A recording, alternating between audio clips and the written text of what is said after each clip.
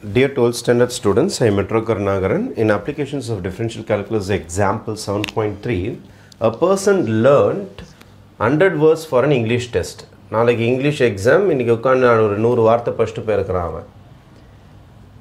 நாட்கள் ஓடிட்டே இருக்குது. T days after learning. நாட்கள் போக போக என்ன ஆகும்னா நம்ம மெமரி கெபாசிட்டில நிறைய வேர்ட்ஸ் கொஞ்சம் கொஞ்சமா மறந்துக்கிட்டே வரும். 10 days செந்து கேட்டா நிறைய வார்த்தை மறந்துருப்போம். அப்போ அவங்களுடைய கெபாசிட்டி ரிமெம்பரிங் கெபாசிட்டிக்கு ஒரு ஃபார்முலா கொடுத்திருக்காங்க. வேர்ட்ஸ் எவ்வளோ ஞாபகம் வச்சிருப்பாங்க in time t is given as a function 100 into 1 minus 0.1 t whole power 2, right? What is the rate at which the person forget the words 2 days after learning? 2 நாள்ல எவ்வளவு வார்த்தை மறந்திருக்கும் அப்படினு சொல்லிட்டு கேக்குறாங்க. அப்போ rate of forgetting rate ன்னு வந்துட்டாலே you have to differentiate. rate ன்னு வந்துட்டாலே you have to differentiate. மறந்துடாதீங்க. அப்போ rate of forgetting எவ்வளவு ஃபாஸ்டா அவங்க forget பண்றாங்க, எத்தனை வார்த்தைகள் ஒரு நாளைக்கு மறந்து போகுது, அது 2 நாளைக்கு அப்புறம் எத்தனை வார்த்தைகள் மறந்து போச்சு. சரி, ஃபர்ஸ்ட் இத டிஃபரன்ஷியேட் பண்ணுவோம். dw by dt போடலாம் அல்லது w dash t கூட போடலாம். w dash t கூட போடலாம் அல்லது dw by dt. 100 அப்படியே இருக்கட்டும். முத பவர் ரூல், பவர் டிஃபரன்ஷியேட் ஆகும். 2 முன்னாடி வந்துரும். 1 minus 0.1 whole power 2 2 minus 1. Power rule முடிஞ்சிருச்சு. chain rule பவர் டிஃபரன்ஷியேட் பண்ணோனே உள்ளார போய் டிஃபரன்ஷியேட் பண்ணனும். உள்ளார t இருக்குது. கான்ஸ்டன்ட் டிஃபரன்ஷியேட் பண்ணா 0 minus 0.1 t டிஃபரன்ஷியேட் பண்ணா 1. t டிஃபரன்ஷியேட் பண்ணா 1. Therefore you will be getting 200 1 minus 0.1 into t. 2 ல 1 போச்சுனா 1 ஆயிடும். This is minus 0.1. 1 னால மல்டிப்ளை பண்ணினா minus 0.1.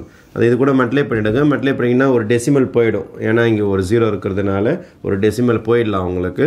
இப்போ 1 into 20 தான் வரும் உங்களுக்கு. ஏனா ஒரு 0 ஒரு டெசிமல் போயிடுச்சு. அதனால 1 into 20 மைனஸ் சிம்பல் வர இருக்குது.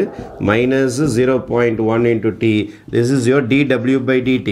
இதான் உங்களுக்கு rate of change அல்லது rate of forgetting the words அல்லது rate of remembering the word.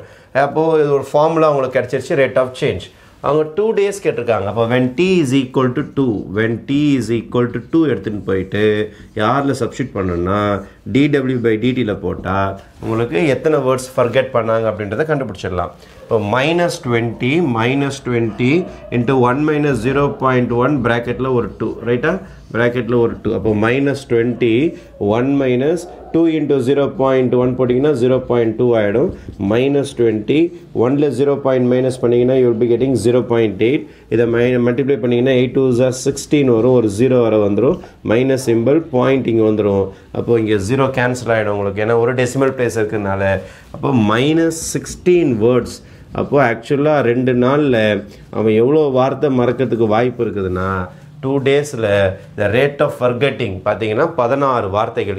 இப்போ -16 வந்திருக்கவங்களுக்கு, மைனஸ் என்றால் ஃபர்கெட், மறக்குது, குறைஞ்சிக்கிட்டே வருது வார்த்தைகள். மெமரியிலேருந்து 100லேருந்து குறைஞ்சிக்கிட்டே வர்றதுனால நெகட்டிவ் சிம்பிள் வந்திருக்கவங்களுக்கு நீங்கள் ஆன்சர் எழுதும் போது இங்கே மார்க் பண்ணிக்க வேண்டியதான். நீங்கள் rate at which person forgets the word 2 days after learning is equal to, இந்த இடத்துல என்ன ஆன்சர் இது என்னன்னா equal to 16 words. இதை அப்படியே பிராக்கெட் பண்ணி நீங்கள் ஃபைனல் ஆன்சரை டிக்ளேர் பண்ணிடலாம். Okay, thank you.